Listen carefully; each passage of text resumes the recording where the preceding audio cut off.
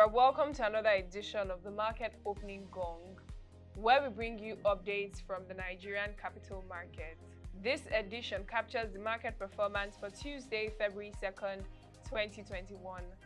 From the Nigerian Stock Exchange, the equities market maintained downtrend as NSE/ASI depreciated by 0.74% for the day, as investors lost 164.31 billion naira. Its year-to-date returns currently stands at 4.40%. The all-share index closed at 42,043.79 basis points with a market capitalization of 21.99 trillion naira in 7,110 deals. The market closed with 9 gainers to 50 losers. The top gainers for equity were Champion Breweries, Unilever Nigeria and eTranzact International, while the top losers were Linkage Assurance, Buck Gas and Adova.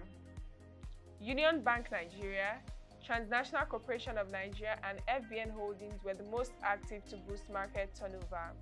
The NSI and market capitalization declined by 0.35 to close at 722.87 basis points and 518.67 billion naira respectively.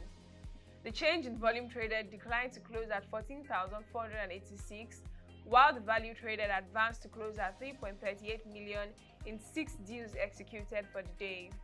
The FMDQ Group debt market size closed at 23.49 trillion naira. The NAFEX rate declined by 0.08% to close at 393 naira 15 kobo, while the I&E FX rate advanced by 0.25% to open at 394 naira 31 kobo and closed at 395 naira to a dollar. You can also check for global, commodity, currency and other indices on the economic dashboard displaying on the screen. For the market highlights, the AFEX Commodities Exchange experienced relatively lower price points when compared to the open market for maize and paddy rice and experienced higher price points when compared to the open market for soybeans in December 2020.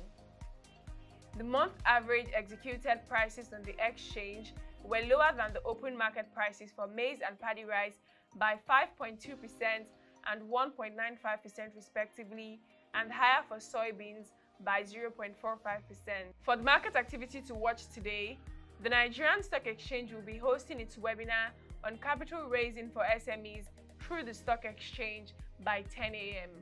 And that brings us to the end of this edition of the Market Opening Gong. Visit www.proshareng.com to get more market updates. Do connect with us on our social media platforms displaying on your screen.